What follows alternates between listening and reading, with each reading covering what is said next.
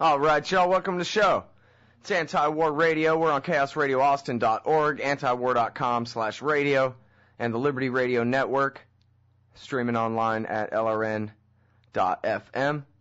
And we've got a jam-packed show for you today, starting with our first guest, Melvin Goodman. He is a senior fellow at the Center for International Policy, adjunct professor of government at Johns Hopkins University. He's the author of 6 books on national security, the latest being Failure of Intelligence, Decline and Fall of the CIA, or that should be The Decline and Fall of the CIA, which if you Google my name and his, you can find an interview by me of him all about that book, which was excellent, by the way.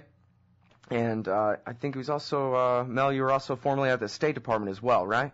That's right. I was at the State Department in the 1970s and taught at the National War College in the 1980s and 1990s. Okay. So now we got the complete bio here, and I know that you were a Russian expert at the CIA, right? Right, at the CIA, and that's the course I taught at the National War College, Russian Foreign Policy. Cool. So I'm very interested to know what you think about the WikiLeaks revelations about Russia. And, in fact, I got a lot of different Russian-type questions. But first, I want to kind of give you a chance. I've been asking everybody what they think of WikiLeaks. One of your fellow former CIA guys, Phil Giraldi, was on the show the other day, and he said that, he was pretty open to the idea that somebody other than Bradley Manning is feeding information to the WikiLeaks, and there's some pretty powerful leaks. A lot of it's innocuous, but some of these State Department documents very well could have been placed there by people with an agenda. He was at least suspicious of that. And then, of course, in the mainstream media, there's the big debate as to whether Julian Assange should be given a crown or a rope around his neck. So I guess I figured I'd let you go ahead and chime in on that. Sure. Well, first of all, let me try to dispel the conspiracy notions that somehow foreign intelligence agencies are getting involved in this dump of documents that are ending up on WikiLeaks. I think this was started, at least the first time I heard it, was Zbigniew Brzezinski on the Lair NewsHour, and Yeah. I think it's typical Central European paranoia. I think this is clearly a data dump.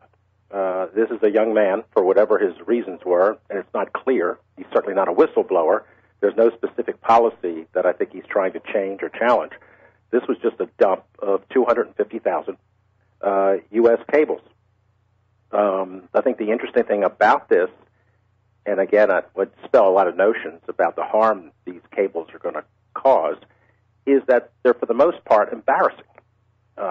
They're not really sensitive. Occasionally there's a sensitive cable, but that cable that may be sensitive is certainly not compromising. There's very little discussion of genuine U.S. policy. There's no discussion of U.S. policy disagreements. There's no discussion of U.S. operational policy or clandestine activity. In fact, if you read as many as I've read, the United States doesn't look all that bad in terms of what our motives are around the world and what we're trying to achieve. Now, we look kind of embarrassed when we talk about various national leaders, but we're not saying anything about these leaders that hasn't been said before. Look at Russia, for example. The whole notion of Medvedev and Putin as Robin to Batman. Well, Russians have been telling me for years that Medvedev is referred to in Russia as Russia's first lady. So, again, we didn't say anything that the Russians themselves aren't saying about each other. And that's certainly true for the Italian leader, Berlusconi. It's true for Sarkozy. It's true for Merkel, who's extremely timid and very cautious, and that is well known. What I found very interesting that no one's really talking about is that there is material in the cables that essentially argues with open American policy and stated American policy. For example, we were the only country in the Western Hemisphere that did not acknowledge that a very dangerous coup had taken place in Honduras. Officially, we refused to go that far. But if you read the cable traffic from Honduras, the embassy officers unanimously agree that this was indeed a coup that should have been denounced quickly and forcefully by the United States. Look at the material on Iran, given, again, what the United States is telling us openly about Iran's missile threat. Now we're seeing a lot of cable traffic that it's not clear Iran has this BM-25 missile. If they do have it, they've never tested it. they do need to test it. They're going to have to do this over a period of several years, and there are a lot of experts out there, according to WikiLeaks, who don't believe that Iran right now has the capability to mount a nuclear warhead on one of their launchers. And then when you get to an episode that took place several years ago, that was the war between Russia and Georgia, it's clear now that the United States Embassy was giving very false information to Washington, that there was a real intelligence failure. All of the embassy accounts that I've read from WikiLeaks are based on articles or comments that Georgian officials made, most of which were outright lies. So what the embassy did was repeat some of the alarmist material from the Georgian president, Saakashvili, which argued that Georgia was not going to go to war, Georgia had no intention to use force, Georgia was not trying to challenge the Russians in South Ossetia, and all that turned out to be false, and that the Russian arguments for the war and their perception of the war were far more accurate than what the United States was saying. So I think we have to be very careful when we look at WikiLeaks, and we have to be extremely skeptical about this argument that it's going to damage U.S. diplomacy. It won't. It's going to damage U.S. policy processes. It won't. That's going to damage U.S. credibility. I don't think that it will. The world's going to go on just as before. The United States is still out there trying to solve problems and playing a very powerful role. Mistakes are being made, but I don't think U.S. credibility has suffered as a result of WikiLeaks. U.S. credibility is suffering because of an outrageous war in Iraq and the continuation of an outrageous war in Afghanistan. That is the cause of U.S. failure. So I think what the United States is trying to do is to divert attention, and that gets me to the matter of Julian Assange. His motives are far more interesting than Manning, who apparently delivered these documents on a CD to Assange. It's clear if you look at Assange's past that he is probably an anarchist. But he's not a nihilist. He's not just trying to bring things down for the sake of destruction. I think there are things he strongly believes. He may be right, he may be wrong, but he has a definite belief in openness. And Woodrow Wilson, President Woodrow Wilson, said open covenants openly arrived at. So Assange's not alone in this matter. And look at the way President Obama campaigned in 2008, talking about transparency and openness. Of course, he's walked away from that, but once upon a time, the change we were to believe in had a lot to do with transparency and openness. It's clear that Assange is trying to accumulate documents that have been kept secret for far too long, whether it's on private matters like Enron or the coming cable traffic, I'm told, on the Bank of America, or on governments such as human rights violations in Africa, for which he was given a citation, an award by Amnesty International. So I don't think the man is mad. I don't think he's all bad. I don't think we know a lot about his motivations. He's a very strange individual to begin with. A lot is not known about him. The best profile I've seen was in the New Yorker several months ago, and we didn't learn a lot from that. Now, on Russia specifically, I don't see anything that's going to harm Russian-American relations. The greatest harm to Russian-American relations could occur in the next month or two in the Senate, where people who are opposed to Obama and don't want to see Obama have any success, and I'm talking about people like John Kyle of Arizona, are going to try to defeat a strategic arms treaty that's certainly in the interest of the United States.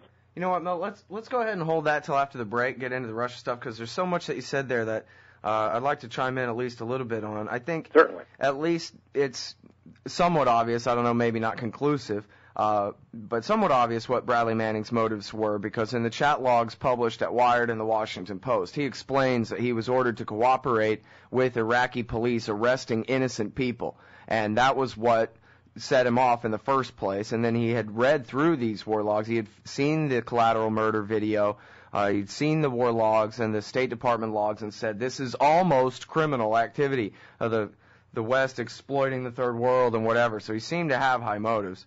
And we'll be right back with Mel Goodman, former CIA analyst, after this. All right, y'all, welcome back to the show. It's Anti-War Radio. I'm Scott Horton. I'm on the line with Melvin Goodman. He's the author of the book Failure of Intelligence.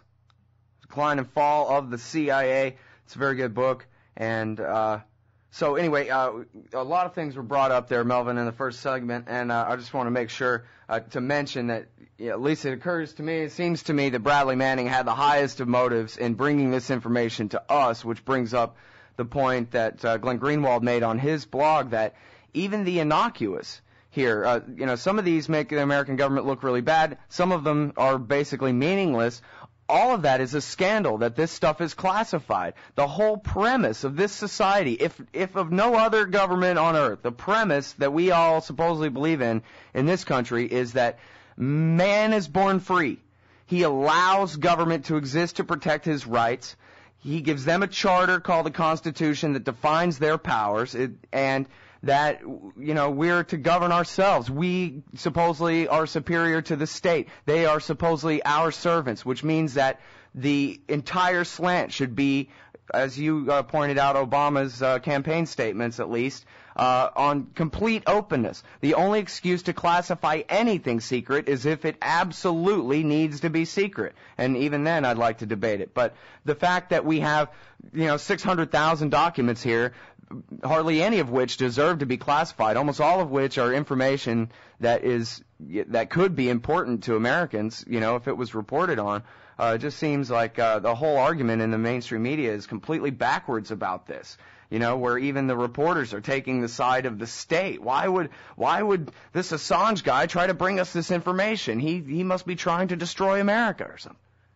Well, I find that Rousseauian notion about man is born free, frankly, to be rather naive. All organizations, whether they're churches or educational institutions or government institutions, social institutions, deal with a certain amount of secrecy. There are matters that they feel are not ready to be vented in the public arena, and I think in the area of diplomacy, going back to the writings of Harold Nicholson, I think we've come to accept that. Certainly, but in America, isn't it kind of different? We don't call ourselves subjects, right? These people are supposedly our servants. Excuse me. Certainly there are abuses of this, and I think the cables show that there's a tremendous amount of overclassification, and there's a tremendous amount of numbers of people who are allowed to even read this classified information. Over 3 million Americans with the government have security clearances. But now, if Manning were this noble character that you think he is, and I'm somewhat dubious about that, he would have, as a whistleblower, and as a whistleblower myself, I think I know something about, worked specifically on those areas with regard to Iraq that were of concern to him. But this was a data dump. This was every cable he could lay his hands on and put on a CD. And I don't see anything really noble about that. I think we should take advantage of the information that we have, and I don't think Manning's motives are clear at all. You may think they are, but I don't agree with that. And there's not much that we know about Assange that's really helpful in this regard, even though he's a foe, an opponent of all formal government, of all formal institutions. I think possibly he's more of an anarchist than anything else, but I think he's performed a very important service. I think the tape of the killings of the Reuters journalists in Iraq was extremely important. I think that Robert Gates was extremely callous and unconscionable in his remarks when he said that looking at that film is like looking at the war through a soda straw. I thought that was an outrageous remark, which was very typical of Bob Gates. But I think we should try to step back and see what these documents are and try to analyze them and not glorify the people who provided them to us any more than I would glorify the leaders of the countries who have brought us these policies. It's the policies that are wrong. That's where the focus should be. And frankly, I don't find any of these cables that helpful in that regard. Well, for those who want to pick a fight with Iran, they seem to be pretty helpful, huh?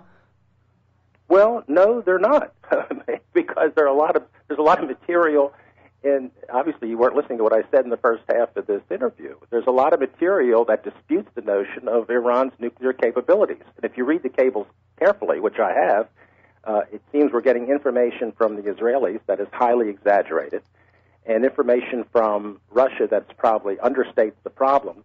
But then when you look at the totality of the information that we have, it suggests there's no reason to go to war against Iran. Well, I agree with that. I mean, that's all right there in the documents, but what I'm talking about is excuse me a second. The media. Excuse me a second. One final remark. The whole notion that we need to have a missile defense in Europe because an Iran plot to target Central Europe in its national security designs is, of course, ludicrous, and that's what needs to be addressed. I think there's been too much attention on some of the processes of how we got these documents and not enough attention given to the policies that are involved. Yeah, well, that's what I was getting at, was the New York Times and the rest of the mainstream media following their lead in bringing up this story that apparently is far from as conclusive as originally portrayed in the Times about North Korea delivering these new, better missiles to Iran, and that's why apparently we have a justification for this missile shield. Well, I don't know why you would be critical of the New York Times. I mean, I have been in the past, but the New York Times was the only paper that had the guts to publish these documents the way they have, and they stood up to criticism from the mainstream media, including the Washington Post, which was extremely critical of the New York Times for giving as much attention as they have to the documents, which they have today, which is probably day 5 of this story, which could have blown away in 24 hours. So I don't know why you're critical of the New York Times. A lot of what you know is based on what you've read in the New York Times. Well, they ran that piece by David Sanger that completely omitted the fact that the Russians didn't believe this story about the North Korean missiles for a minute, and how the Americans didn't even really say, trust me, we know. They just... Well, then, did you read today's New York Times, the Mark Mazzetti piece, and the William Broad piece? No, I hadn't seen well, it. If Broad's writing with Mazzetti, then that's progress. It talks about the murky view of this whole issue. It tries to put it into some focus. Now, to look at an initial article is like a rough draft. Here is someone like William Broad, who's one of the best military and scientific writers in the country, magazine or newspapers. There's no one on the Internet who's as knowledgeable as William Broad, who I'm aware of, who talks about this murky situation and tends to downplay some of the sensationalist arguments about Iran. So let's be fair here. Well, I'm not the only one. The New York Times was taken to task all over the place for that original piece that David Sanger ran about the North Korean missiles and how they completely omitted all of the contradictory assertions in the same document he was referring to. But I think they've gone out essentially and corrected that. You know, you're always going to be able to pick up an article or an editorial comment in a newspaper and blast it. I do that myself regularly in the column I write for Truth Out. But I think when the newspaper makes an attempt to go back and reappraise and reassess, you ought to at least acknowledge that. The New York Times has a pretty good record of correcting the material in the paper. Right, but they only did it after Walter Pincus and Fairness and Accuracy in Reporting and Gareth Porter and everybody else under the sun took them to task over it. It's really no different than any piece by David Sanger. It ought to have a retraction the next day, obviously, but... Okay, I'm sorry, but I'm going to have to run. I hear the music. You have to run, too. All right, well, thanks again. Appreciate it, Mel. Good to be with you. Bye-bye. All right. All right, everybody, that was Melvin Goodman. The book is Failure of Intelligence. This is Anti-War Radio, and we'll be right back.